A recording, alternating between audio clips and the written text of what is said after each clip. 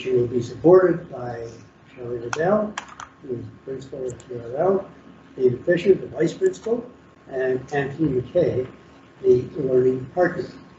Please come forward. Thank you very much through you, Chair.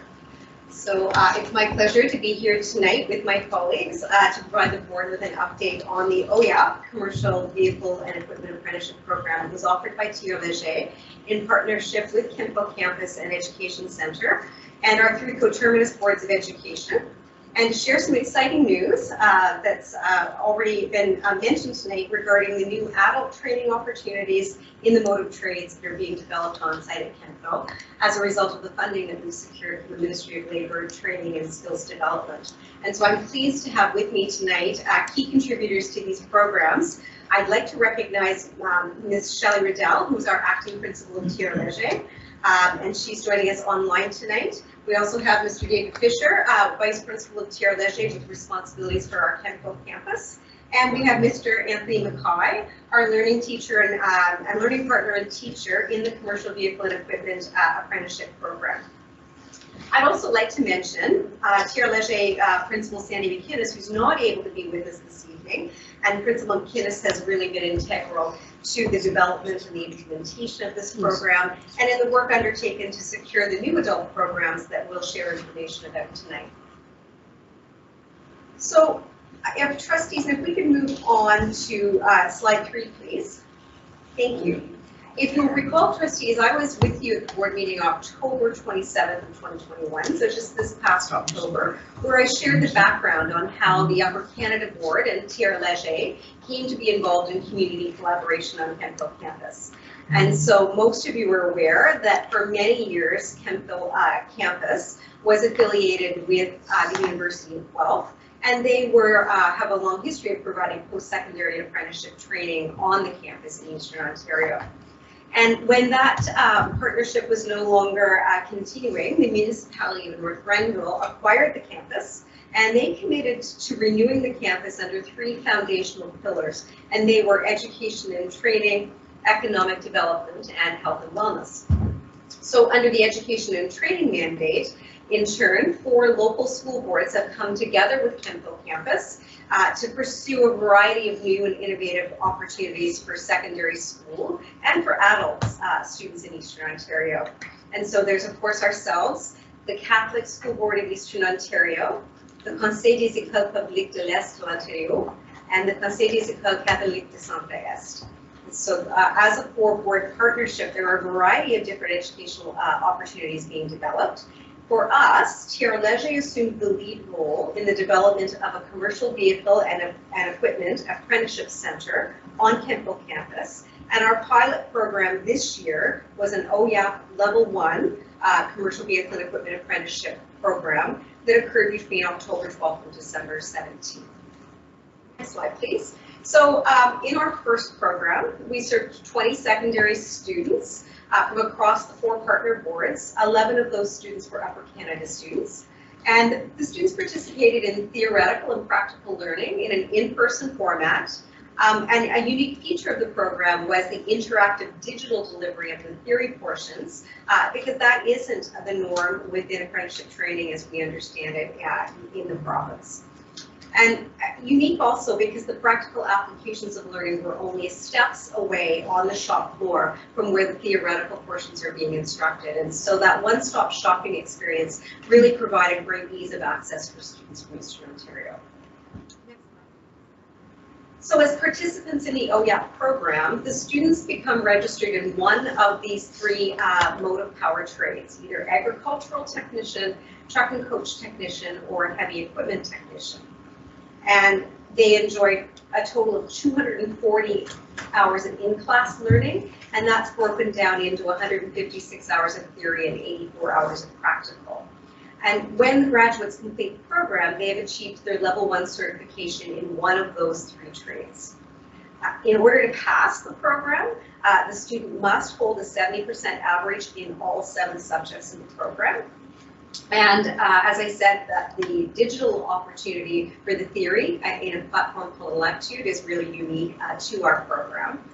And students, of course, are then assessed on their knowledge and their practical skills. Next slide. So we're really proud of the students from this first class, and we're pleased to share that we had a 100% graduation rate from the program with some really excellent results as are outlined here. The class average was 81%, and I think that speaks to the engagement of the students in the learning. And in our exit surveys with the students, they certainly told us how relevant and engaging the program was to them. The ability to learn the content in a module-based approach and to move seamlessly, as I said before, from that classroom space to with the theoretical learning to within steps away to the shop and the practical application was key in building the capacity of these students. Next slide, please. In addition, to the advantages of that single location for program delivery, we're also able to provide a great deal of wraparound supports for students in the OEAP program that might not be readily available in a traditional college model. Our guidance, special education, and our STEPS, so our steps to employment teachers, are available within the campus to support students. The ease of integration of the accommodations for students with special education needs, right? Again, those staff are available to us right at the campus in the building. Individual and small group support for students who have needed reinforcement of theoretical components to find success, again, readily available because our teacher is on the premises, the students are there for the full day, and available for extra support, whether it be before class, at lunch, or after class. Very similar to what we do in all of our high school settings, and yet it's not necessarily the norm in post-secondary training of this nature. So we really believe that these supportive aspects of our program delivery were a key factor to garner the support of the Ministry of Labour, Training and Skills Development in improving our applications. Next slide. Our applications, of course, were to expand the mode of trades program opportunities to adults at our Kentville campus facility, because it is Tara Leger's adult mandate and continuing education mandate that was the driver for our applications. And so our recent successful applications netted us funding of approximately $1 million. Next slide. So the new programs, what are they? So our first application was to the Skills Development Fund, and the Skills Development Funding will allow us to offer programming to adult learners who are new to the motive power trade sector, and they may be looking to explore employment in the industry. And so participants under this funding envelope would have the opportunity to enroll in either an 8-week micro-credential program or in a 12-week full apprenticeship training. And these programs will allow adult learners to increase their knowledge and skills in preparation for long-term employment in these sectors, and with the added benefit with the 12-week program of experiential work placement within the industry. And so the total funding on that program was just shy of $545,000. We also made application for the Pre-Apprenticeship Fund, and we're successfully funded at $377,163. And this program is targeted to support underemployed or unemployed adult learners with some knowledge and experience in the power motive trades who are looking for apprenticeship certification or looking for second career opportunities. And the program allows individuals to try a trade by diving into the level 1 in-class training and completing subsequently 12 weeks of work placements across all 3 sectors, so that then they're in a position to make a choice about what particular area that they would like to focus in as they move forward in employment and potentially in pursuing full apprenticeship certification. Next slide. In partnership with Kentville Campus, we were also successful in achieving training delivery status to provide level 1 apprenticeship training in the 3 motive trades. And so agricultural equipment technician, heavy duty equipment technician, or truck and coach technician. And so this designation will allow us to purchase seats to provide level 1 training on an annual basis as the demand warrants. And these are tuition-based programs. And this new TDA status also permits us to offer subsequent level 2 and level 3 training programs, once again as demand warrants. So the TDA position us to provide the full pathway for adults to achieve Red Seal apprenticeship for candidates in Eastern Ontario and beyond. It's certainly, our mandate has certainly been to target Eastern Ontario, but we would welcome applicants from other places in the province as well. So next slide, please. Oh, sorry, you're already there. Thank you. So as the restrictions related to COVID-19 have eased this spring, we've been able to develop some additional programs for secondary students. And we're currently offering 2 modules for students who are enrolled in either agricultural or transportation specialist high schools major programs. And so these modules are, one is hydraulic fluid power systems, and the second is practical electrical principles and diagnostics. And so we currently have 195 UCDSB students who are scheduled to participate. Some have already completed, some upcoming, with no charge to Upper Canada District School Board schools for their participation. And so we recognize as well an opportunity in the future to market these to other boards of education for a fee. And on a go-forward basis, it's certainly our intent to continue to work, with our teaching and learning department and further opportunities for experiential learning for intermediate and secondary students. And of course, these programs will be offered around the schedule and delivery of the fully funded adult programs in the shop. Next slide, please. So really, in summary, the OYAP Level 1 Apprenticeship Program for Commercial Vehicle provided proof of concept that the Upper Canada Tier Leger program has the capacity to provide apprenticeship training differently, and it's a more supportive and accessible model for learners. And the Ministry of Labour and Training and Skills Development has recognized the strength and success of our OYAP Level 1 program, and they've provided the necessary funding to ensure financial sustainability to grow motive trades, apprenticeship and training on the site with us here in Eastern Ontario. And the year ahead is really going to allow us to further pilot our leadership role in creating futures and via the apprenticeship training opportunities on campus and through our efforts. But to be clear, continuation of this programming beyond the 2022-23 school year will certainly be dependent on continued financial support to the current level from the Ministry of Labour, Training and Skills Development, and of course on the local and provincial demand for these type of training opportunities. But we're excited with the work that we've been able to engage this year and the results that this team has brought forward. And we're excited to engage in the expansion moving forward. And we certainly look forward to a day where we might be able to, enjoy having some of our trustees come and visit the site and have a chance to see what's happening there. So that concludes my presentation, and we're here and we'd be happy to answer any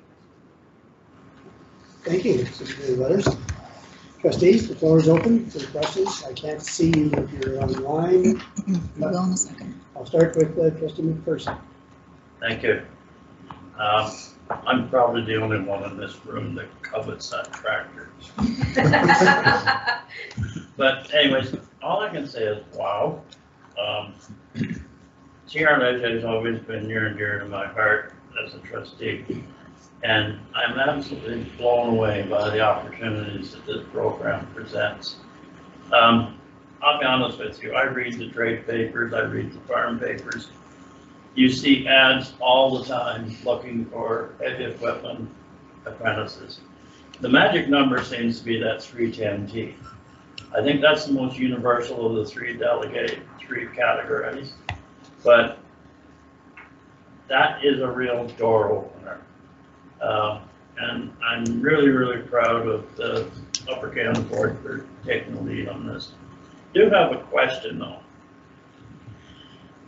When you say, you mentioned some programs there and numbers of UCDSB students, are some of those programs specific to our students only? And I guess the follow-up would be, when you say marketing to other boards, are you referring to coterminous boards or boards, say, Limestone, Renfrew, and let's get Grey County, let's get ambitious here. So that's my two questions to you through the chair. So through you, Chair, and we've had a number of discussions about this. What's been challenging this year, of course, has been our circumstances related to COVID and the fact that we haven't had the same opportunities for field trips. And so while we would have liked to have started more of the experiential opportunities invitational to local schools way back in January and February, schools weren't prepared at that point in time to travel and to come out. So we really were only able to start in about early April, I guess.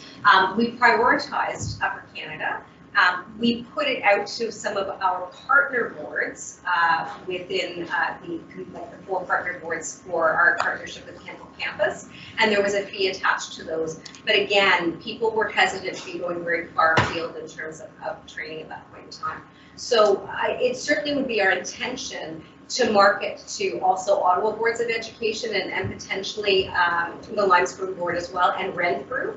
However, what we need to do now with the, with the blessing of these new programs that are adult-based and the funding that goes with them, our primary responsibility needs to be fulfilling our targets around those programs. And what we will do is we will fit everything we can for secondary school students and experiential learning around when the shop is being used for those adult purposes that we're fully funded for. Trustee Patty? Thank you, through you, Chair. It was a great presentation, Susan. Thank you so much. I think it's going to be a phenomenal program. My question is kind of different. Given that we are going to partner with our cultural boards, specifically the French boards, do we foresee that if we have some high school students that are in the immersion program, would they be able to benefit from our courses in the French language? So through you, Chair. So all of the applications that went in for even the OEAP level program were all, our indicators were all that we would be offering, because we're French boards and English boards coming together, we would be offering all of our programs in a bilingual format.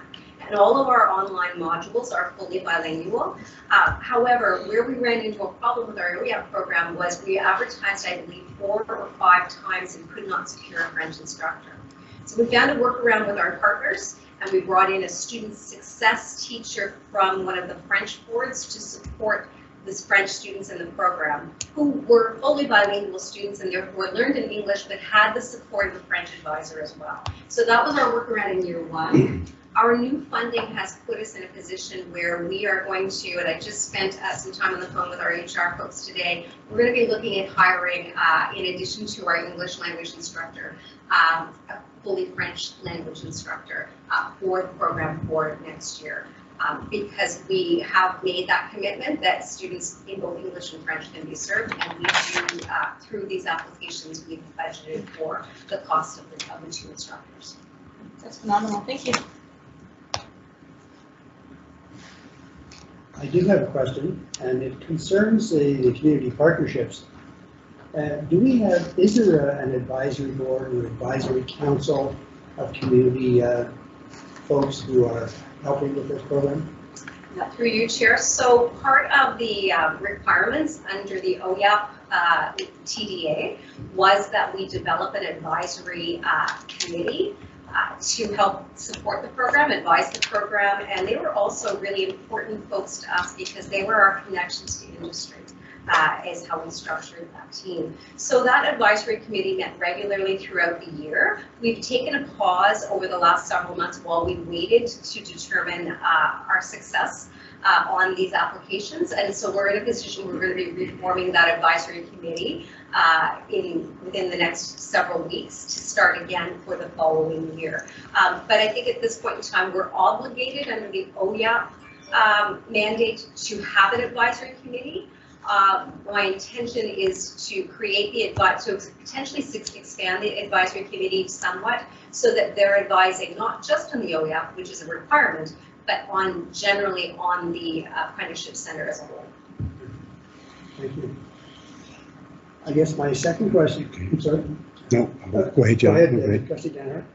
Thank you, Chair. Through you, Chair, I want to echo Trustee McPherson's comments. This is a wow day for Upper Canada and the wonderful opportunity that this provides us. I guess what I have a question that is probably in the back of your mind a little bit too. It's servicing students from our end of the board. That concerns me I think the opportunity is absolutely sensational.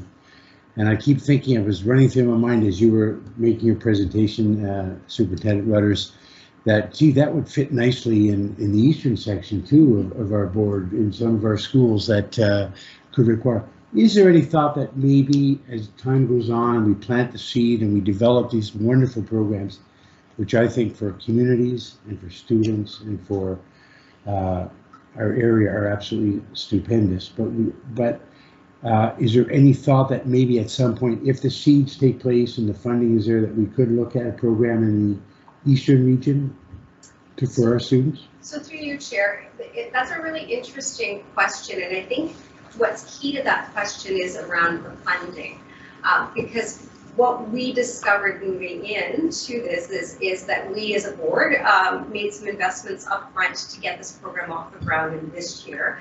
We also recognized as we went through this year that in the absence of funding from the Ministry of Labour, Training and Skills and Development, that we as a board would not be able to sustain the scope of this project as a board of education, right? And you know, the director and I have had several conversations about our obligation as a K-12 public education institution, and where our funding comes for that is for students to achieve their OSSD, or adult students to achieve their OSSD. So the funding is key to sustaining the program we've just created, and certainly additional funding from the Ministry of Labour, Training and Skills Development, outside of there being any radical changes on how they're funding apprenticeship and trades training in Ontario, I would suggest we would have to secure that similar funding in another spot.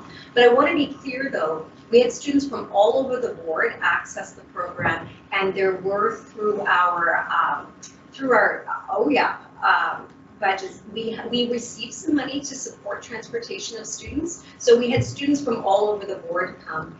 Similarly, the specialist high schools major components that we've been doing, again, have been students from Glengarry, students from Cornwall, from CCBS, from St. Lawrence, Charlene, Tugwa.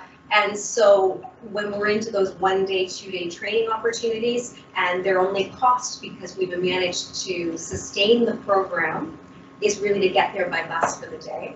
So there are opportunities in that regard too, but having it associated right in your own school, I agree, would be a wonderful opportunity. I think there's a lot of really good planning going on within our teaching and learning department around looking at the trades and technology education in our schools already though. Thank you. My second question is, could you tell us what the ratio is between male and female students, and what are you doing to attract female students to what is, I think, predominantly a male profession? So I'll speak a little bit to that, and then I'm going to turn over to Anthony McKay, who was our instructor for the program. What I can say is that some of the funding we secured actually highlights particular demographics, and females are one of the demographics that they're looking for us to ensure that we can attract and we can support their participation. But I'm going to leave it to Anthony to talk about in the actual program we've already run, how many, I think we. So in this past fall, our CVAP OYA, we had 2 female applicants. In the actual program running, we had 1 who is actually currently employed now. She was offered employment halfway through the program. So that was a big plus for promoting. In the new programs that we have in our SHISMs alone, I see the demographic from females to males is, we're seeing about 20% females coming to the SHISM pieces alone. So we're seeing a big uptake in the natural change in the demographic of the industry. And then look at the industry as a whole, a lot of the businesses themselves are actually being female run now as well. So there's a big push that's happening right now. And through you, Chair, maybe I'm not sure whether you can speak at this point in time.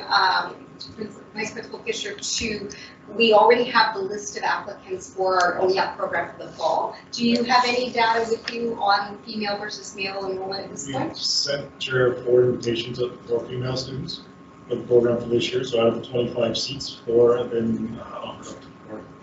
Or sorry, 20 20 seats. seats, yes. 4 have been offered to 4 applicants. Thank you. And so through you, Chair, just to kind of to finish that off, I think our OEAP coordinators are working really hard at the school level, and I'm sure that Executive Superintendent Hardy, can speak to that, to ensure that we're generating that, interest in the trades, and there are some days that are put on by local colleges, that sort of thing. Not sure whether you want to speak further to that, Eric, at all, but.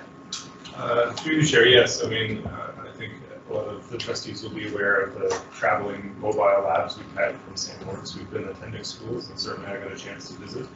And it was great to see students, getting hands-on opportunities with that. And certainly I think those are opportunities for us to maybe put some things in front of students that they might not be thinking about otherwise. I think one of the things that we have in mind moving forward is just the importance of promoting apprenticeships going forward. I think there are probably a lot of students and a lot of parents who are not aware that you can get training for free and move very quickly, as we've heard, into really high-paying jobs right out of school without the expense of post-secondary education. And of course, it's incredibly attractive, and we know from the province, I think they're saying 1 in 5 jobs in the next 20 years is going to be based on skilled trades. And so this is clearly a growth area, and I know trustees are very much aware of this, and this is something that we've been talking about a lot in our conversations about the programming for next year as well. Thank you. I have a question for Anthony. I want to hear about this new truck.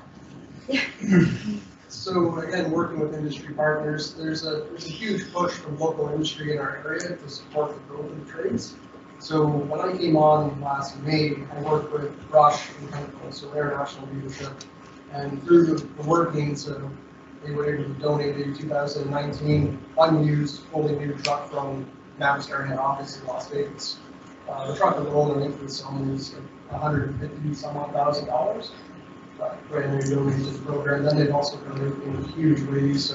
Other items donated, I think, in total, Rush themselves is at $250,000 to $300,000 worth of donations. Thank you. Could you, Lisa, bring up that second last slide with the picture of the tractor? That's for you, Bill. The picture of the tractor's coming up for you. Yeah, I just want to point out here, Anthony, you may have made a mistake that day, because I was in the driver's seat and you forgot to take the key out. I can't tell you how poised I was to fire it up and get her going. Your superintendent's right in front of the Through you, wheel. Chair. Yeah, she would have moved fast. She would have. Anyway, Anthony and David and Susan, thank you very much for a wonderful presentation, and I wish you ongoing success. Thank you. Yes, my question.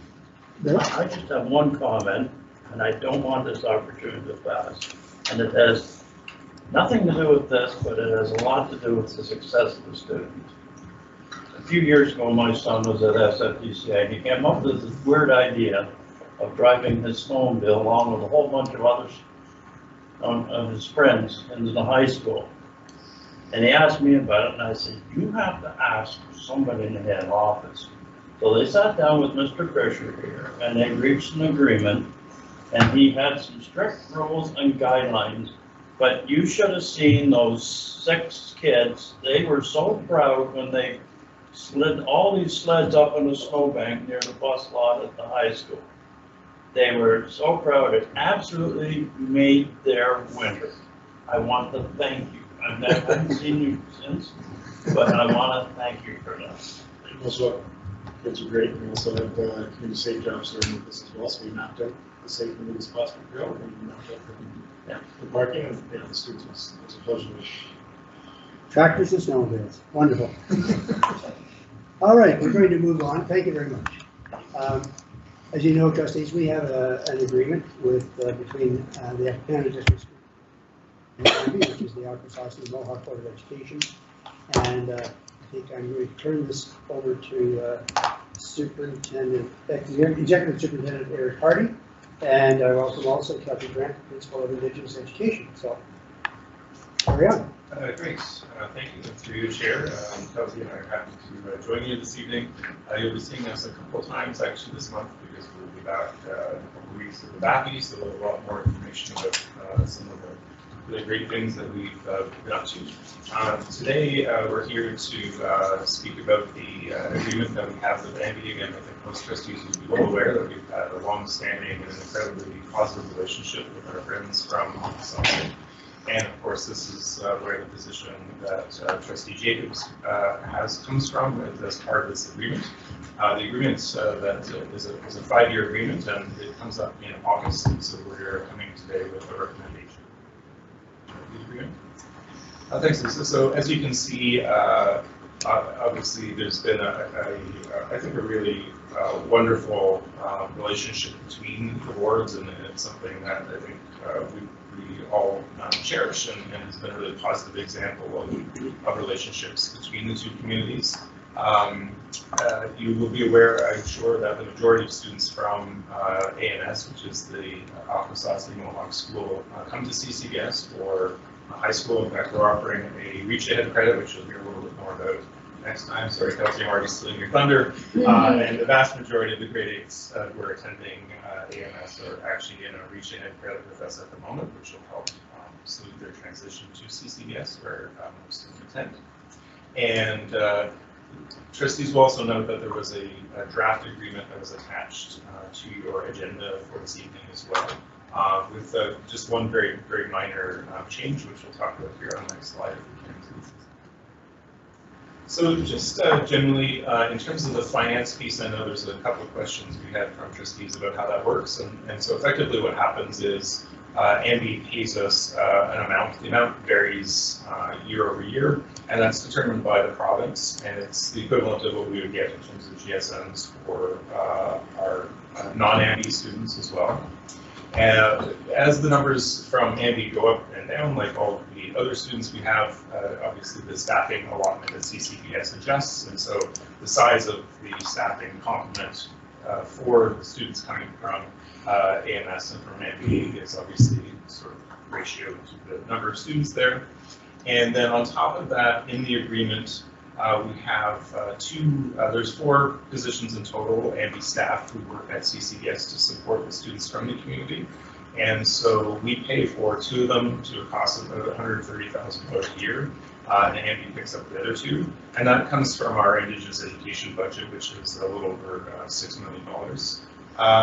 The only minor change in the agreement, which AMBI proposed and makes a lot of sense, was that it also suggested that in the agreement that we would cover the costs of a psychological associate, but in fact AMBI has been paying for that for the last number of years, and so Donna, the director from AMBI, suggested that that would come out of the agreement, but otherwise AMBI was happy with the agreement, and the relationship obviously that we have with them. As you will hear when we come back with the BAPI next week, again, I'm not going to steal any more of your thunder here, Kelsey, but we've got a lot of good things going on, and also trustees will be aware that there's an option to go and see what some of that next week on the 18th of May. Next week. Yes, a week from today. Yeah, it seemed like a long time away at one point, but yes, next week. So there'll be an opportunity to come and see some of that programming. And so Lisa, we move to the final slide. And so the recommendation from us is that we would enter a new 5-year agreement with the Akwesasne Mohawk Board of Education as per the draft, which is attached. And it's been expressed to us by Director Lahash that that's certainly the preference of AMBI and Grand Chief to enter another 5-year agreement. And we have clarified, just for the record as well, with the province that it is up to us and AMBI to determine the length of the agreement and what that looks like. And so the province has made clear that we are permitted, as it were, from a provincial level to sign another 5-year agreement with them. If this recommendation is approved this evening, then we would proceed to arranging a signing ceremony and a chance for us to bring the two boards together. Thank you, Chair. Happy for any questions. Do you have any questions that you'd like to ask?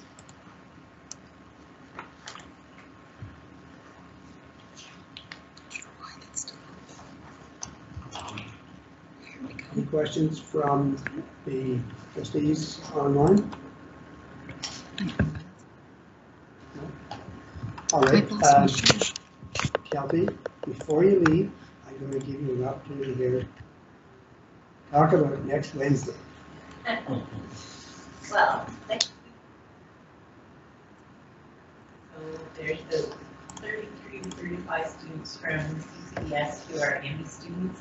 So they'll head out on Tuesday and stay overnight, Tuesday night, Wednesday night, and return Thursday. And then we'll have some visitors. Some people come and visit us on Wednesday. But it's a cultural camp. So we'll be doing, students will earn a credit for their time over there.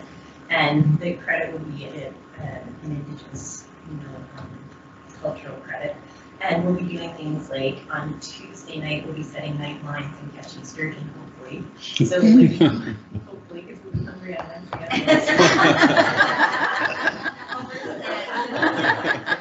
So Wednesday, we'll be doing fish cleaning, smoking fish, traditional cooking. So when you come to visit, you'll see us.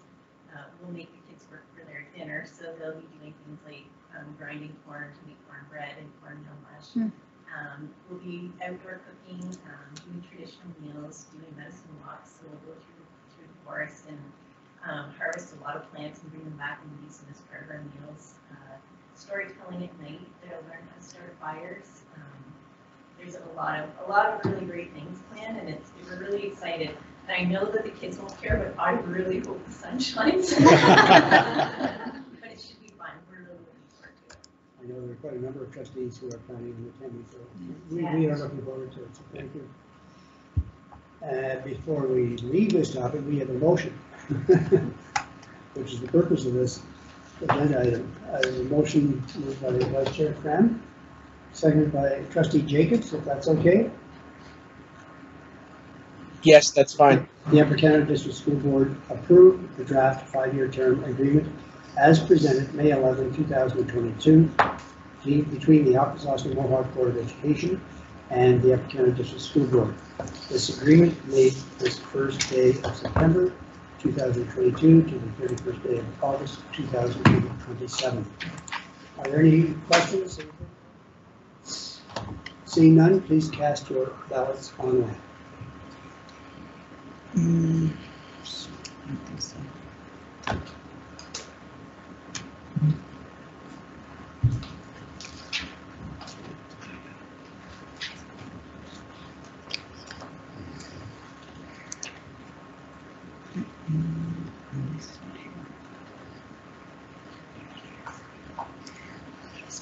That motion carries. So the executive superintendent party, thank you, and thank you very much.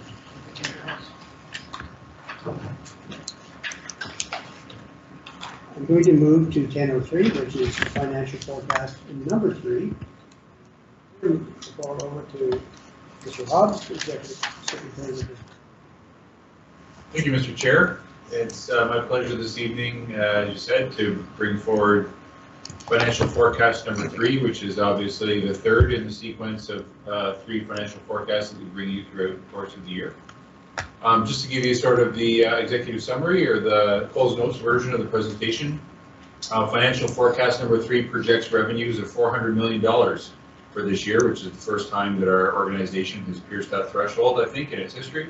And expenses of $399 million for compliance purposes. That would result in an updated projected in-year surplus of $1 million for compliance purposes at August 31st, 2022. The change, as you recall, back in we did financial forecast number 2 at that time, we were projecting a $1.4 million surplus at year end. And obviously $1 million is down a bit from that projected surplus, and that's primarily related to a decrease in the anticipated transportation surplus as a result of higher fuel costs that we're all unfortunately acquainted with as we go about our daily business. The forecast also, as you'll see, includes a number of system and school investments, such as a big investment in technology for students and staff, classroom furniture sets, investments in technological education programs. Really, the thrust of this is designed to accelerate us out of the sort of COVID pandemic posture that we've been in for 2 years and resume and in fact catch up to some investments that we probably ordinarily would have made had we were not been dealing with COVID over the course of the last few years.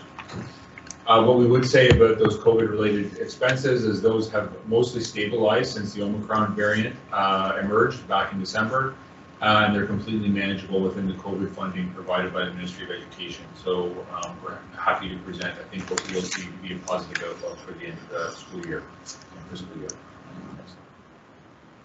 So what would a finance presentation be without this this slide? And it's a reminder to myself, in fact, that oftentimes throughout the course of the year, the finance department and you, of course, are dealing with managing 3 different fiscal years at any one time. We're always managing what's happening in the current year, which is represented by the top bar. We're sometimes in the fall heavily dealing with closing out the previous fiscal year. And of course, at this time of year in the spring, we're also dealing with a series of presentations on the next fiscal year, 22-23. However, tonight, I just really want to emphasize, again, primarily from my own memory, is that we're dealing right now with a forecast for where we're going to end up in this current year. So this isn't about budget 2020, 22-23. This is really about how we're ending up. We see ourselves ending up this year at the end of August financially. One thing I would just want to point out is that trustees may recall that this year we've done something a little bit different than with financial forecasts. So in the history of our board, since we've been adopting this 3 financial forecast model, those financial forecasts typically occurred in the January, April, and June timeframe. But what we did this year is we moved those forecasts up. So the first financial forecast this year happened at the end of October. The financial forecast number 2 happened in March, and here we are at the beginning of May doing financial forecast number 3. And the intention of moving those up in the year was to give you better visibility early in the school year about material changes that would occur to revenue or expenses as we got into the start of the new school year and after the original budget was passed. And the second piece of it is to give you earlier intelligence throughout the course of the year, particularly at the end of the year, for how we were doing, so that if it was needed to make adjustments, either because things were going better or more poorly than we might have planned, that we would have the opportunity to make adjustments, ideally in a way that would not be sort of catastrophic. And I think that, speaking on behalf of the finance department, we found that actual move up of the schedule to be quite useful in our ability to sort of recommend and adjust to changing financial conditions as they emerge. Next slide, please. I can catch up with my paper here. This is really a bit traumatic for me to have this much paper. So a little bit of background, just as by way of reminder, we obviously last year, June 2nd, 2021, we presented an original budget and trustees passed that budget. At that time, we were projecting for the current year, 21-22, we would end the year with a $400,000 surplus. And at that time, you'll recall as well, owing to the fact that we are still in the midst of the COVID pandemic, we again included a contingency reserve in our proposed budget to support the ongoing COVID response if it was needed. On October 27th, as I mentioned, we presented you with financial forecast number 1, and at that time, the forecasted year-end surplus had grown to $700,000. Largely due to increased enrollment compared to the spring projections that had informed our original estimates for 21-22. On January 26th, a little earlier than I even mentioned earlier, we presented financial forecast number 2, and at that time, as I mentioned, we forecasted an increased year-end surplus of $1.4 million. And again, there's a little bit of a decline in projected enrollment at that time, but also a significant increase in the anticipated transportation surplus. And the purpose of this presentation, of course, is to give you the third and final forecast for this year, which we'll get into right away. So the detail. Next slide, please. Thanks, Lisa. So this slide you're familiar with, and the intention of this slide is to show you, beginning with the original budget for 21-22 that we passed on June 2nd, how our projections for revenue and expense have evolved over the course of the year through original budget, financial forecast number 1, number 2, and now number 3. And what you see if you look along the top row in terms of revenue, original budget last year projected $383 million in total revenue. And that grew successively through successive financial forecasts to $395.1 million, $398.8 million, and now $400 million. Driven in large part really by changes in enrollment and additional grant activity from the Ministry of Education. And, you know, when we do, being a public sector institution, expenses also grew correspondingly. So back when we had the original budget, second row here, which says total expenses for compliance, as you can see in the original budget last year, we forecasted $382.6 million in expenses. And no surprise, being a public sector institution, when we get additional revenue, it's expected that we're going to spend it in accordance with the intended purpose for which it's provided. And so what you see is our expenses creeping up alongside those increases in revenue to where we are forecasting today, total expenses for this year of $399.0 million. And of course, if you take revenue and subtract the expenses, that gives you your annual surplus and deficit for compliance. And what you see in the bottom row there is the evolution of our forecasted surplus and deficit, which has gone from 400,000 to 700,000 to 1.4 million. And then now down a bit to 1.0 million. And what we'll do next is then talk a little bit about what the key drivers for that $400,000 change in surplus from financial forecast number 2, where that comes from. Next slide, please. So the main contributors to this, that $400,000 variance compared to financial forecast number 2. First of all, what we see here is that in row 1, GSN and tuition fees and related expenses, we see a favorable change of 3.7 million. And so what you see happening there is we see about $0.9 million increase in revenue due to higher enrollment projections and use of some deferred revenue that we pulled in to support online learning this year. And we also see a $2.8 million decrease in expenses.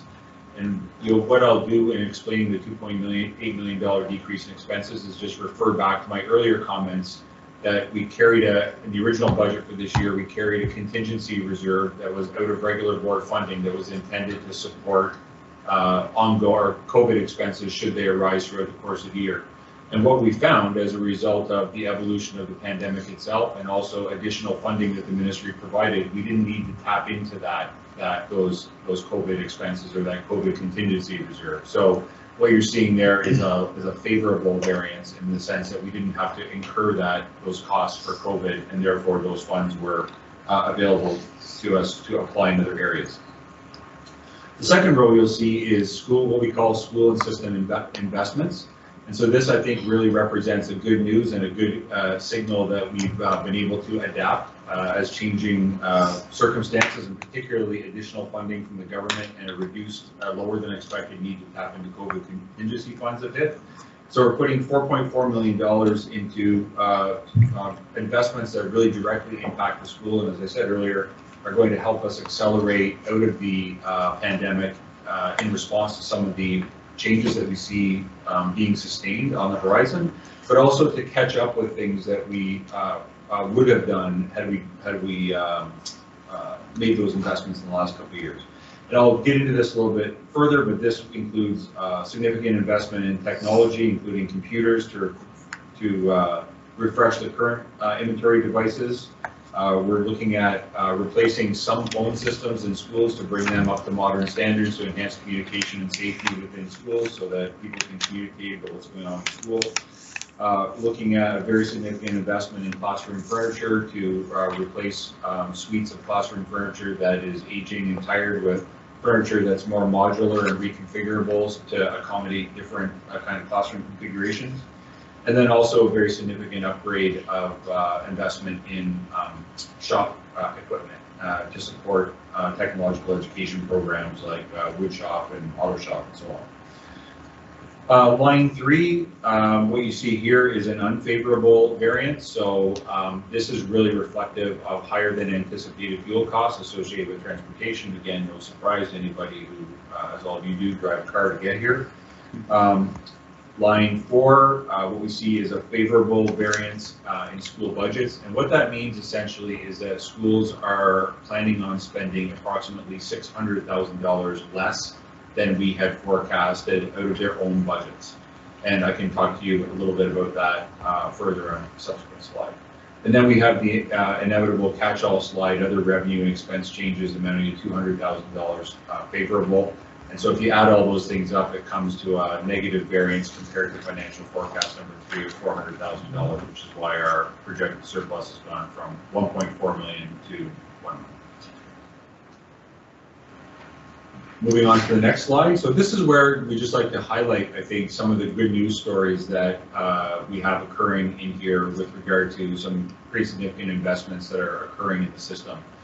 First of all, one thing we did want to highlight is in the budget, the government announced about $2.2 million for the Upper Canada District School Board in tutoring supports that are going to be provided through the Ministry of Education, PPFs.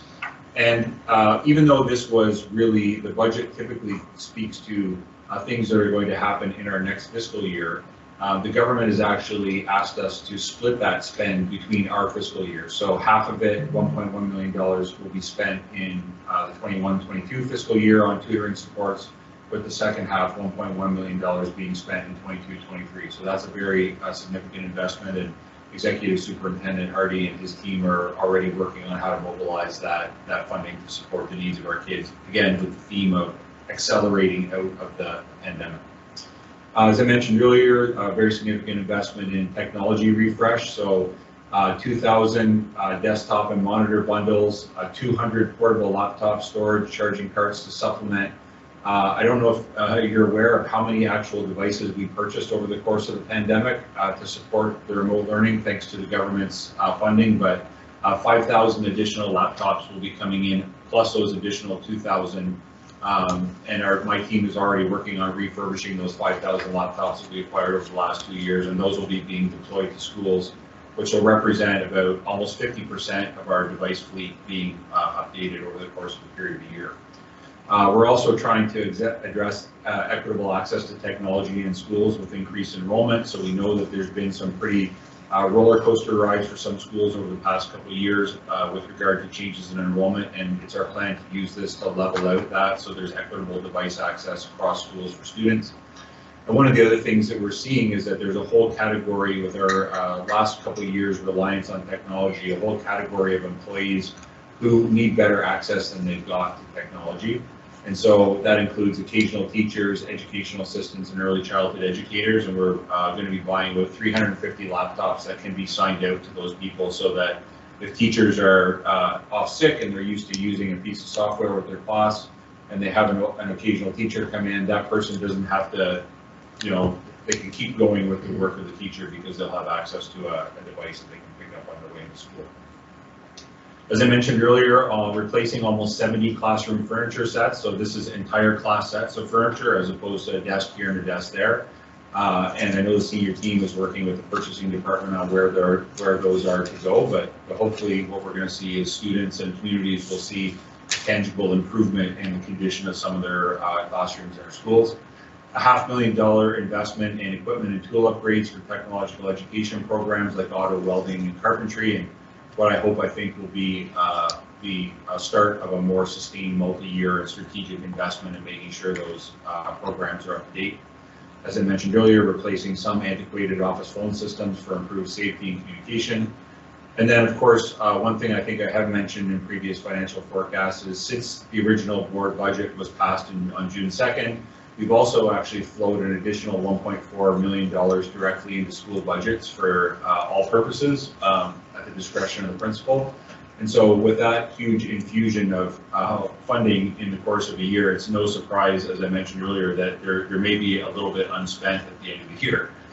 So there's been a very big infusion into school budgets this year, partially as a result of giving schools access to previous year's surpluses that they had accumulated. Again, we really don't want to disappoint you by not having our little gas gauge slide on here.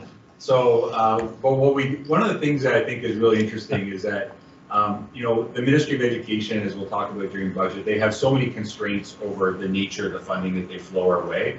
The actual act of establishing a budget is really, in a lot of ways, a compliance exercise to demonstrate to the Ministry of Education that we've checked all the boxes and we've spent things in the right way. And so, What they're looking for is that we're not running a deficit, that if we had to run a deficit, which we would have had to talk to them about in advance, that it wouldn't exceed a compliance threshold and that we're spending appropriately on administration and governance.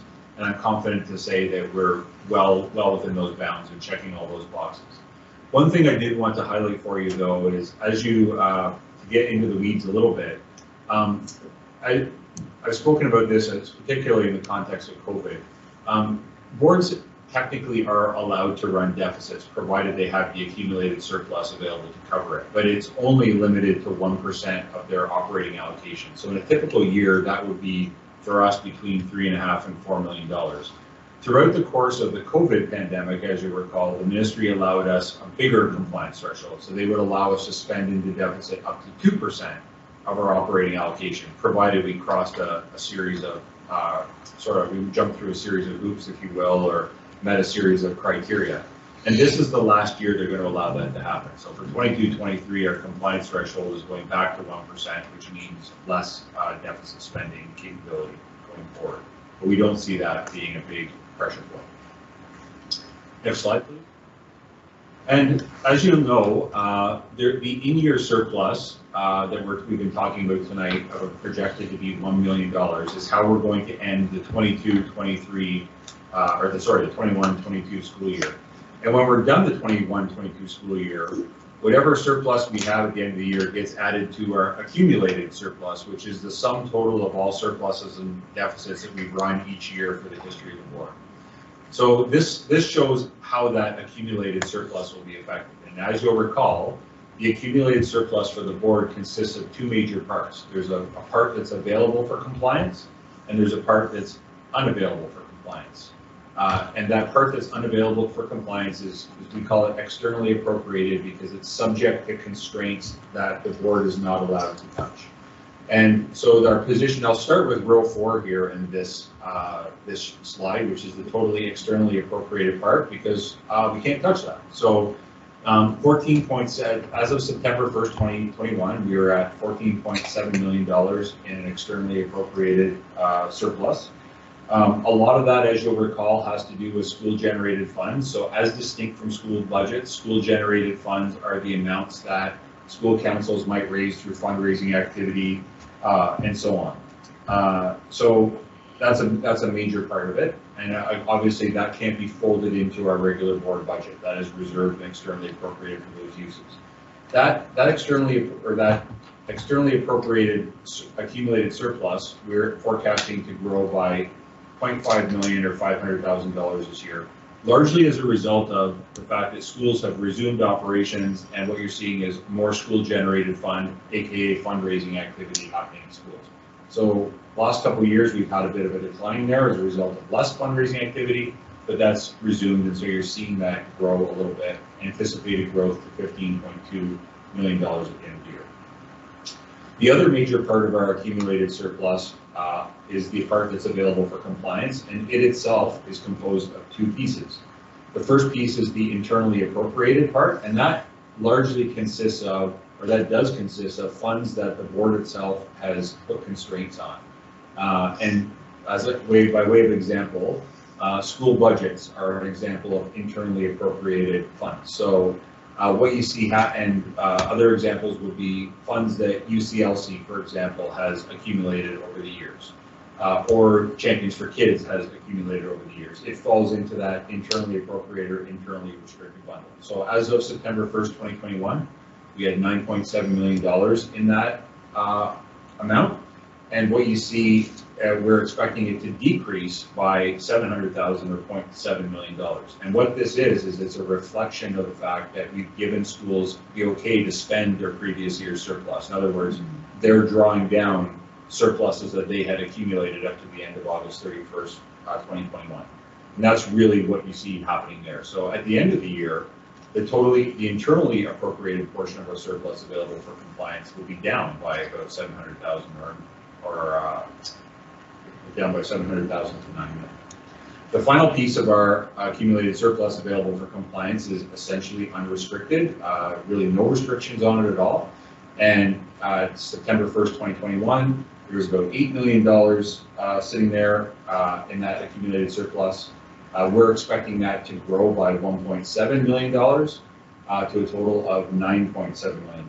And so what you see, I think, happening there is largely a result of a transportation surplus that is occurring. So not just steel, but it also, we're given transportation funds, and the bulk of it goes to steel. But what we've seen happen is there's other elements of our transportation funding that we use for funding field trips and so on. And what you see happen is that there's quite a lot of, there's been quite a lot less activity this year than we might normally have, which is a contributor to that transportation surplus as well. So I know it can be confusing, but if you take the $1.7 million increase to the operating surplus in line 1, you subtract off the $700,000 decrease in line 2, you end up with our year-end surplus of $1 million, right? So part's gone up, part's gone down, the total is $1 million increase. Summary. Financial forecast number 3 anticipates a $1 million in-year surplus, and again, that's a decrease from what we had forecasted in financial forecast number 2. Good news is COVID-related expenses have remained predictable since the Omicron variant, and in fact, coupled with additional funding that we've received, we've had to tap into less COVID contingency than we had thought, which has liberated funds for us to make investments in other areas such as technology for students and staff, classroom furniture, improved communication systems, and investments in technological education programs. We see some uncertainty between now and the end of the fiscal year, of course, but really I think that we see things as being mostly stable, and what we will expect to see, this is the last forecast you'll be expected to see, with the definitive results coming in fall of 2022, with the actual audited financial statements, which you should see in November or December time. Mr. Chair, thank you. Thank you, Mr. Hobbs. Trustees, do you have any questions?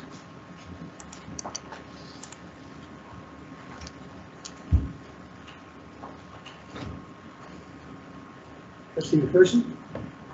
Perhaps not directly related to your presentation, but when you replace classroom furniture, is there an effort made to recycle what we're not going to be using? To you, Mr. Chair, yeah, we actually try to look at what's salvageable and see if there's another use for it. To be candid with you, usually what we're replacing is in the kind of condition that it's really not that salvageable, but we do definitely look through it and pick through things that we can make available to other schools should it be right. Trustee McDonald? Thank you, Mr. Chair. My question is related to the surplus that we're looking at. So 1 million surplus. We've from 1.4 down to 1 million. And I think a lot of that hard work is the investment into the supplies that are required. So classroom furniture and computers and things like that. What, and here, let me give you the backstory on why I'm asking this, is, you know, we have a motion on the books and a resolution that says we want to have our accumulated surplus that's available and not externally appropriated at a certain level. And, you know, that we're in that level, even though we have some of it that's internally appropriated. The one thing, and I think we should still look at contributing to that and having that healthy surplus, because that will be the thing that helps us if we get into trouble in any given year. But the thing with the surplus is that when we contribute to that this year, so that $1 million goes into the surplus, and if we get into trouble next year, it's not like we can pull it out, right? We have to run a deficit, and then we draw out that surplus for the following year. So that it's a little complicated on how it works. It's not like you know, the old days when we had reserve funds where we could actually have an operating reserve, pull funds out from 1 month to the next. With public sector accounting, it's a little bit different, and we need to be cautious on how we have our surpluses set up. Some of them should be more internally appropriated. We potentially should talk about that in the future. Won't do that today. But what I look at when I look at the $1 million, if we're going to go into add that to the surplus, we've done a lot of work to buy some goods that are benefiting students today. And you know, whenever Superintendent Hobbs talked about the ability for us to move everything forward by a little bit, it's really given us the opportunity and the luxury to be able to respond much more quickly. And you know, here we are in May, knowing that we potentially have a surplus that's going to be added to for the fiscal year. That fiscal year doesn't end until August 31st. But I think there's an opportunity for us to potentially draw down that surplus a little bit more, knowing that we've got some additional funds right now, and use those funds in the same areas that Superintendent Hobbs talked about, sorry, Executive Superintendent Hobbs talked about, around school and technology. And so that back story a little bit comes to the question of, for Executive Superintendent Hobbs, if we were to give you in administration, you know, a mandate to say, please access an additional 500,000 of that 1 million surplus to help augment and spend for school and technology, would we be able to do that this year?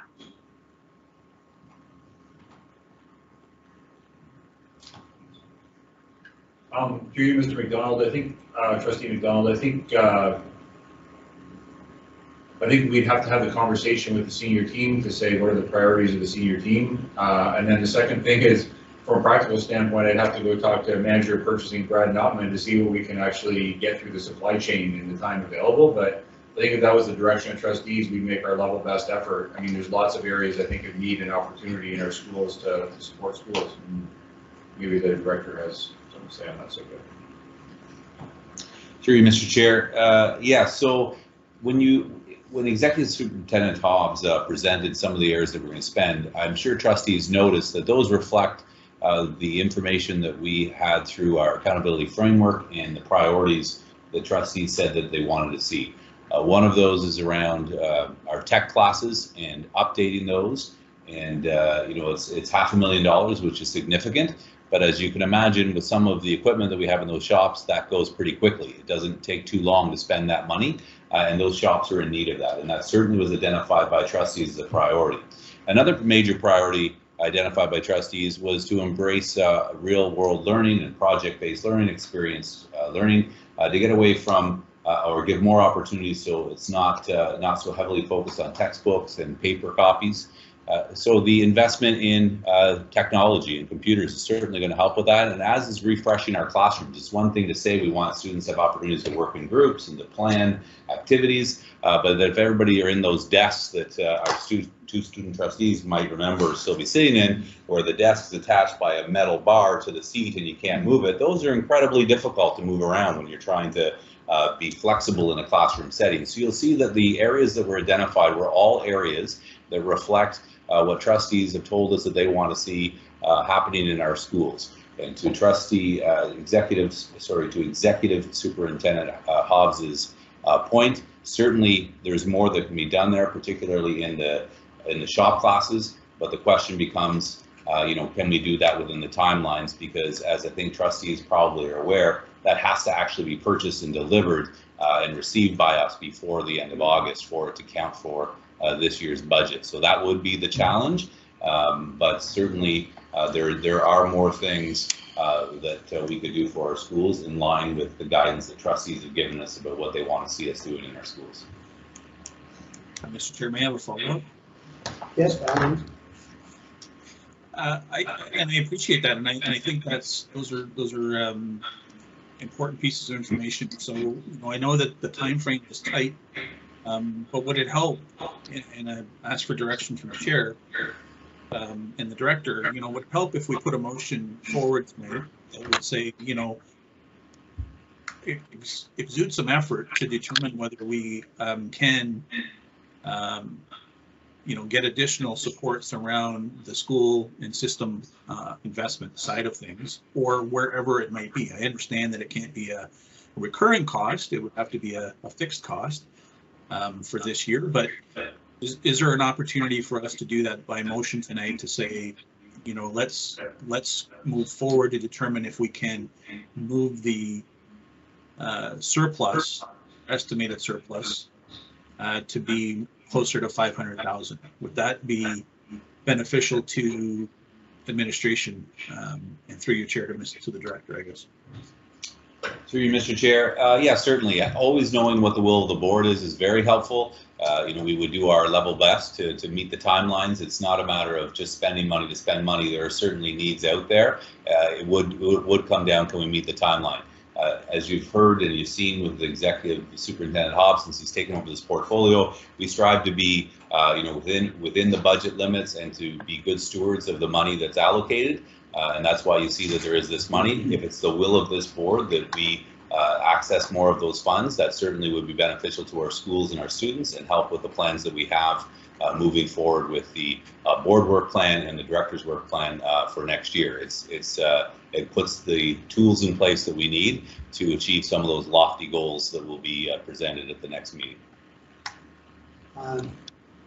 Just to put this in perspective, Trustee McDonald, correct me if I'm wrong, but in June we passed the budget with a $400,000 projected surplus.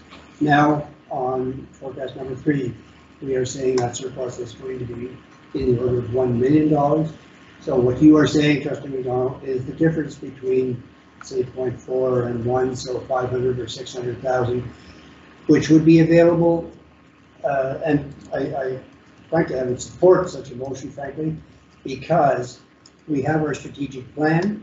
From that strategic plan, we have the director's work plan, which has yet to be presented for, will be presented in May. If we were to pass such a motion tonight, then it would give the director a more clear direction and picture as to what he can or cannot do with his own plan and the plan of his staff. Do I have that right? Absolutely, Mr. Chair, and I think you've got the foundation of a motion there for me. And you know, I don't want to be specific as to what you need to do, but I think it gives them the flexibility to do that, and it comes into line with the original budget that was passed. And if we can do it, you know, based on the timelines, then I think we should do it. We go into the system. Are you prepared to move such a motion? Absolutely, Mr. Chair. He needs to. So, the motion would, Director, can you help me with the motion? I think the motion would read something to the effect that of the projected surplus of $1 million in forecast number 3, that an additional $500,000 be allocated for supporting the learning, whether it be real world learning or technical jobs, but supporting the initiatives of the director's work plan. Does that make sense? Okay. I believe so, and I think at the end of the day, if administration can't perform it, then we have a surplus, that's okay. But I think what we're saying is we're giving them the opportunity to go out and find places where we might be able to support our systems and bring our surplus down to the original passed motion. I'm supportive of it. Okay, I'm going to read the motion that I've crafted, or we've crafted. Well, no, it's because we're trying to. All right, I'm just going to play with it a little bit here, so work with me close if you can. That the Upper Canada District School Board direct administration to spend up to $500,000 of the projected accumulated surplus in forecast number 3 for the purposes of student support and upgrades. But the first one was slow down. Okay. Hang on, we're working on this, so we're going to take our time. When you speak, I can type pretty fast. When you say that? Okay. Yeah, the school board direct administration spend up to $500,000 of the projected accumulated surplus in financial forecast number 3.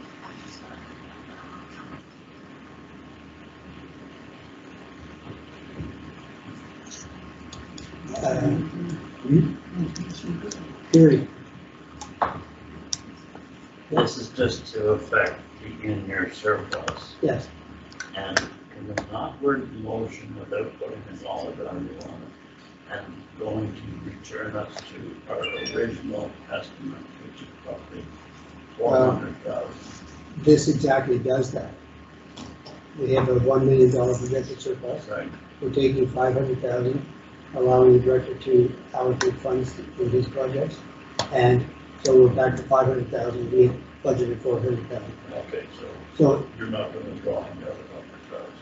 if you want, we can make it 600,000, which would put us in line with the original projected surplus. Just in my interpretation was that we were going to go back to the original estimate we passed on. Trustee McDonald? Yeah, I think at the end of the day, we also need to make sure that the director, you know, we need to spend the money knowing that we have to get the goods or services within the fiscal year. So, you know, he may come back to us and say, listen, we can only spend 300,000 of it, or we can spend 500,000 or 600,000 of it. So, you know, I think whether it's 500,000 or 600,000, we also need to make sure that we can get the goods and services. So, you know, we can make it so that it's specific, but it also has to be flexible in the sense that we don't break any other rules or laws by trying to spend the money. It's important that we do spend it, but it needs to be done within the current year. Trustee Parison? Thank you, through you, Chair.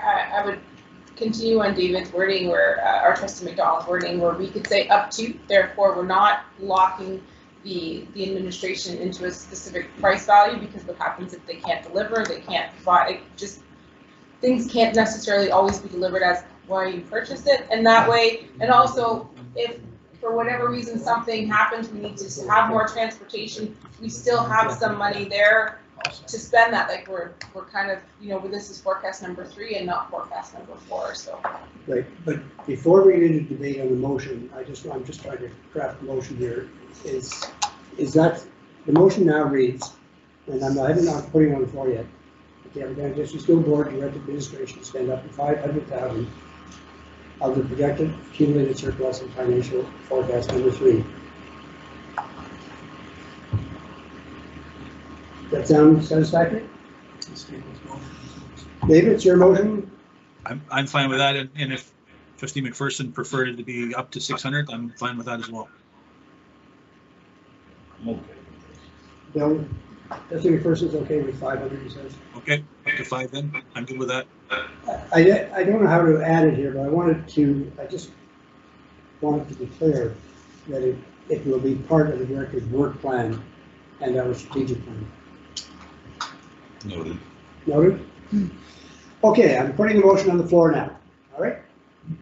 The representative, pardon me? Sorry, was the second Trustee Graham? Vice Chair Graham? Yes. Was the second? I'll try to get there. The Denver County District School Board direct administration to spend up to $500,000 on the projected accumulated surplus in financial forecast number 3. Moved by Trustee McDonald, seconded by Vice Chair Graham. Are there any questions? Further questions? Yes, Secretary Superintendent?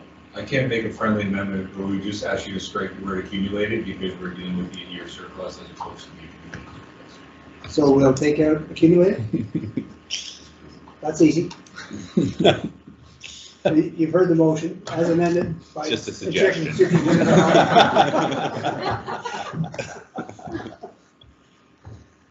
Any further discussion? If not, please cast your ballot online.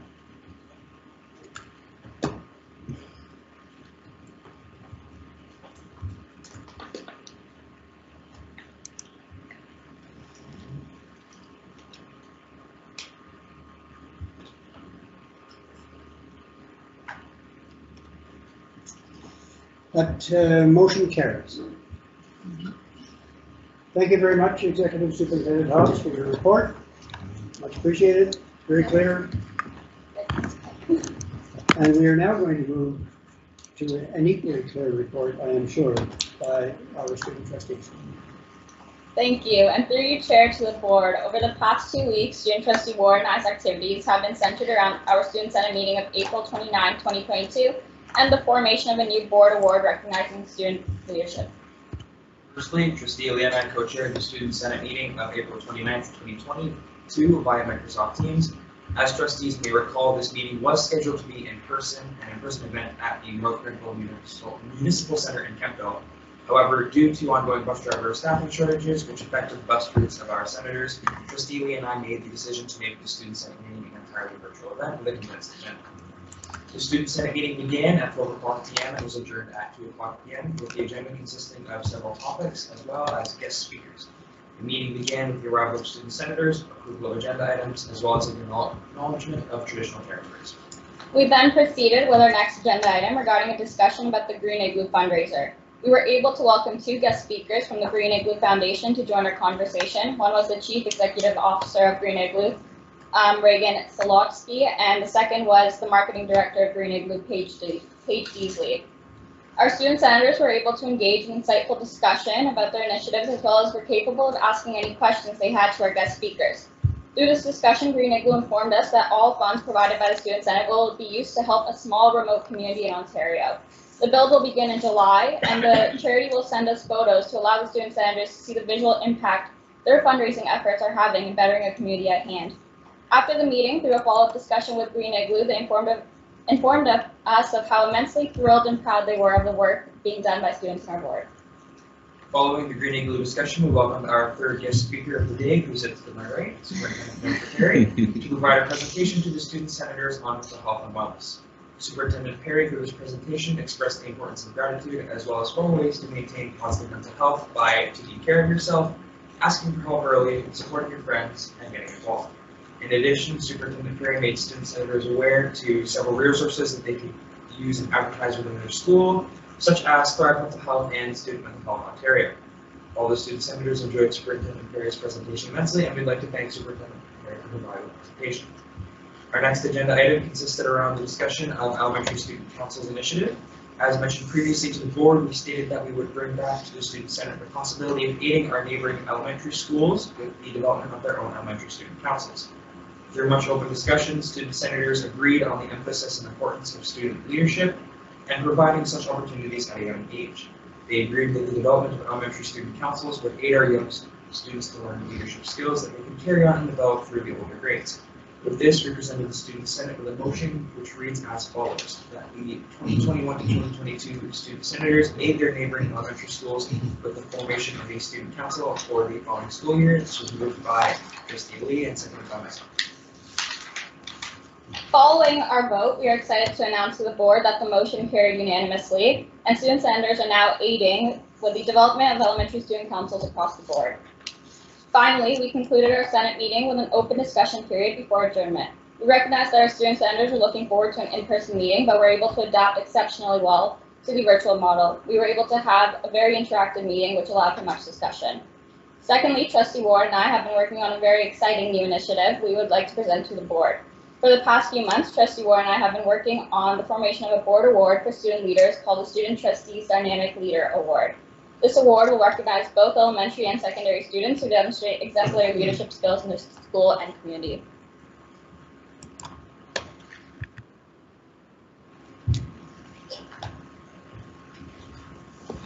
It's good. So we do have a bit of a presentation to present to the board tonight. So to begin, some trustees around this table, as well as the director and several superintendents, have seen this presentation, so we'll keep it short and condensed. However, minus what is written on the screen.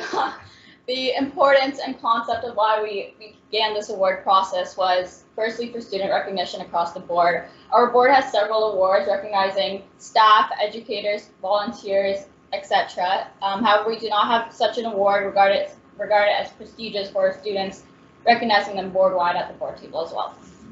Secondly, we found through our work that we need a positive connection between senior administration, trustees, and the students. However, there is a gap. Therefore, this award will help bridge that gap and bring positive student stories to the board table as well as to the senior team.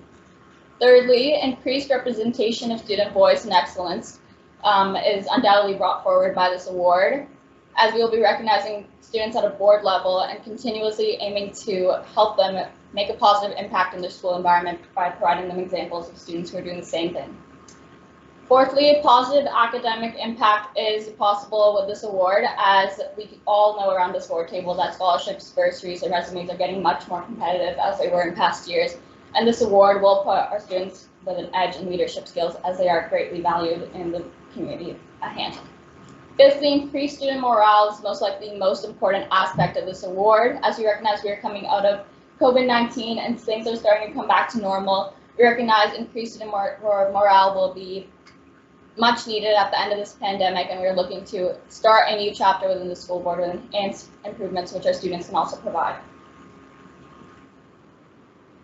So for the nominations and selection of this award, our target groups for this award, we would expect it to be all Upper Canada District School Board students in both elementary and secondary divisions. And for the criteria for nomination, all schools should nominate up to one individual they feel are best fit for the consideration of this award based on the following criteria. Number one, the student demonstrates continuous involvement in school activities which enhance student life at school. Number two, the student has demonstrated the 10 character always traits of caring, courage, fairness, generosity, honesty, empathy, responsibility, perseverance, respect, and resilience continuously in their daily activities. Number three, the student aims to aid the community in which they reside through small or large actions which improve the quality of life around them for themselves and others. Number four, the student inspires their peers to get involved in the school environment and in leadership opportunities which will aid the school community and the world around them. As for the design and promotion of this award, the proposed name is the Upper Canada District School Board, or UCDSB, Student Trustees Dynamic Leader Award. The dynamic is for a person who has a positive attitude, who is full of energy, and has new ideas. They can be regarded as a dynamic leader who is passionate, strong, and lively. As for leader, a good leader is someone who communicates appropriately and motivates others to contribute their best efforts. And note, this name, as far as our research goes, is not used in any other school boards. The format of this award will depend on budget, but our suggestion would be a large frame certificate or plaque, as they tend to be the safest version, especially in terms of students.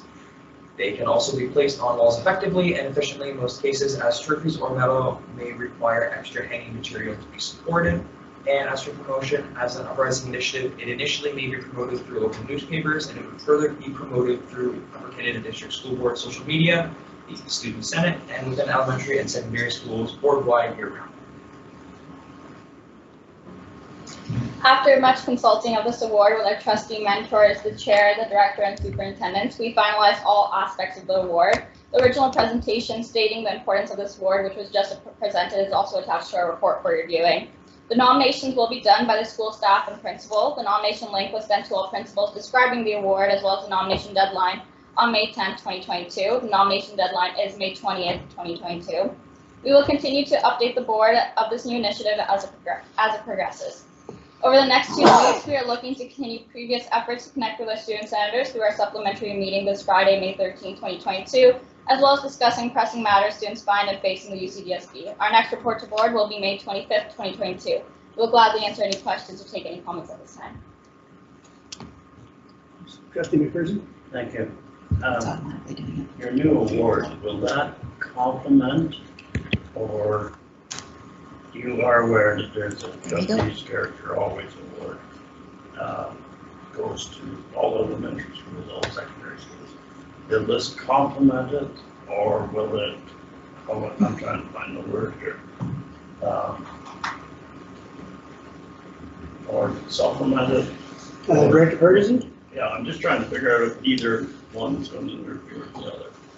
Through you, Mr. Chair, the trustee McPherson makes a good point, and this is something that was raised early on. We had these discussions, and what makes this distinct is the emphasis on student leadership, which the Character Always Award is separate from that. You can be someone in your school who shows courage because you know, you had a tough time in your life, and so you get the Trustees Character Award, and you're demonstrating character throughout it.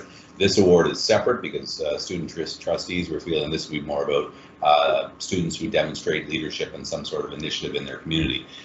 The reason that you saw the character traits there is because if someone's a leader in their community, but they have some character issues, that's probably not someone we want to give this award to. So until we help them grow their character a little bit more. So that would be the distinguishing factor. But to your point, yes, there already is that award that was discussed during that. We felt that this was separate enough and different enough and highlighted the leadership capacity in our students to warrant a separate award. Okay, that answers the question. word I was looking for was overlap. That was I have a question for you, student trustees. Is this one board award, or is this one award for each school? This is one award for each school.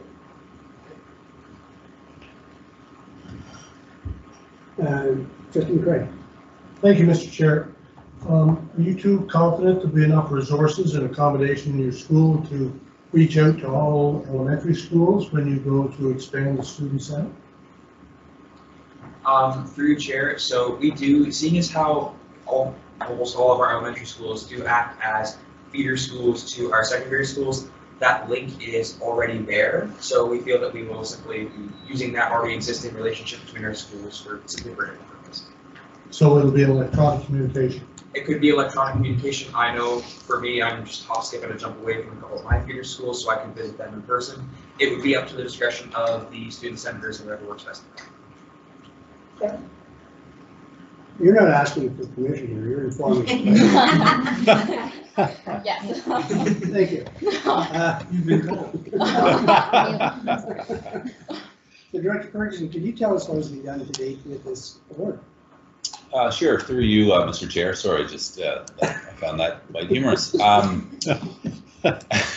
I don't get to bring reports like that. So yes, as the trustees, student trustees mentioned in their presentation, an email has gone out to notify schools about this with a link and asking them to do it, outlining the criteria. And as you also heard, there's been many meetings that have taken place with the senior team running this by us. So we do have different awards that are presented and that are given out for staff and for volunteers, as the student trustee said, and we feel this is a nice complement to that.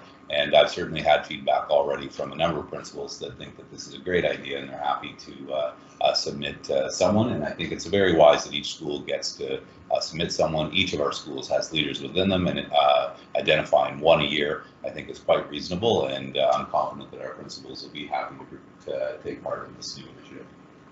Great. Well, you two move fast. Thank you very much. Thank you. And good luck with this. Yeah, we look forward to updates. We are now going to move to 10:05, which is the annual trustee planning session, and that occurred last Saturday. And I'm going to turn this over to Trustee McPherson, Chair of the Committee. Thank you. First off, my apologies to Lisa. This was right on the top of my to-do list, the written report, and I forgot about it until I seen it on the agenda here tonight. My apologies. I've even got the template at home and I didn't fill in any of the letters. I also want to pass thanks on to everybody who helped make it a success. And it took a bit of planning. It was a team, and usually a team effort, things work nicely. I have to admit that two things took me by surprise that day. One, the sleepy little town of Maricopa, like Mayberry RFD from my Andy Griffith days, felt like Grand Central Station in Toronto that morning. I didn't know so many people liked yard sales. And my second thought was, when I stepped in the door to go up the stairs, Led Zeppelin for some reason popped in my head. All I could think about was Stairway to Heaven. But we made it. We started off the day with a lovely coffee and muffins to get us going, and the first one at that was Jennifer Perry, our very own superintendent of mental health and wellness. And then Jen Curry, Dr. Jen Curry, who turns out is a local person, comes from the big city of Addison. She's our chief of psychology, and we had a lovely presentation and discussion. Broke for coffee and muffins again, and then Lisa Livingston, who, believe it or not, has only worked for us for 2 weeks, and all of a sudden she's in front of the board of trustees, and she was our newly hired mental health lead.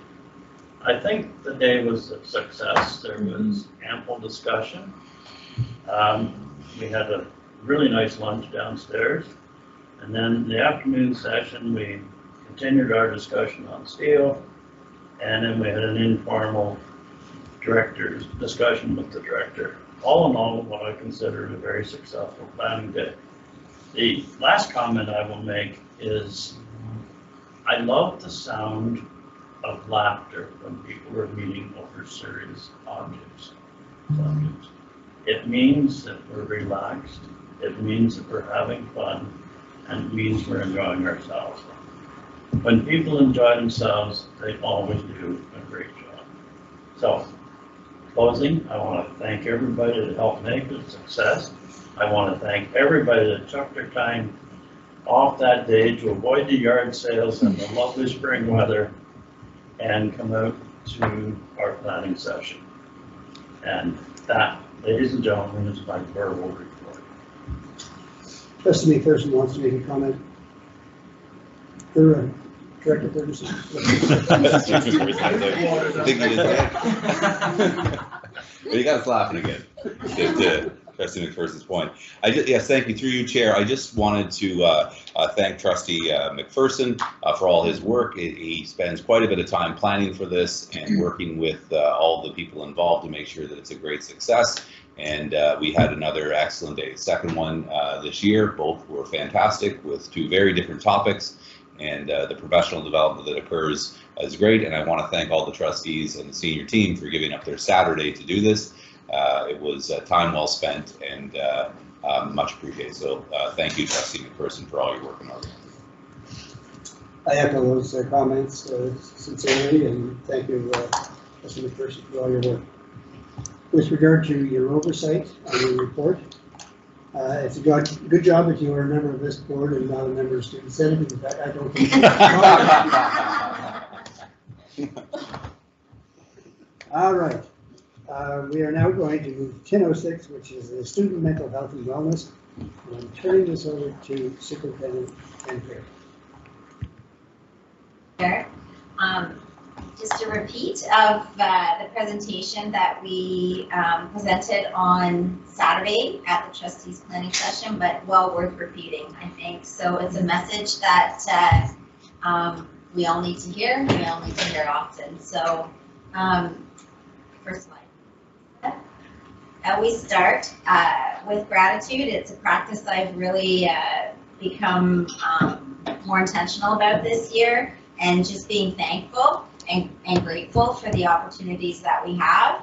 And practicing gratitude really helps you notice the positive things, especially when things can tend to focus on the more negative aspects. So I'm very grateful to be able to do this presentation, and I'll do it as many times as needs to be done to get this message out. And I'm also very grateful that we see this as a message that's good for all of us. It was intended to be a student audience that I originally prepared this presentation for. And once again, I'm very grateful for the student trustees and the student senate to request this presentation and to bring this conversation to the board level. So thank you very much. My favorite slide is to talk about myself. And really I'm focusing on all the titles that I carry. A lot of them are informal. So I'm a daughter, mother, sister, wife, and everybody knows by now that I love to shop for shoes. I was doing that right before we came into the board meeting tonight. Love to watch Netflix, I love to travel, and I love to read. But what I'm most grateful for is the title I got to carry this year, which is Superintendent of Student Mental Health and Wellness. And ultimately, grateful for the learning that I did to get me to where I am able to make this presentation now and for you tonight. So just a word about mental health. Just like physical health, mental health changes. And we go through periods when we don't feel mentally well. Throughout our life, we can identify times when our mental health has fluctuated, and it could be because of the loss of a loved one, a challenge at work, or various other life circumstances that may feel like they're out of our control. We all have mental health, and it might be helpful to think about mental health as a range or a continuum.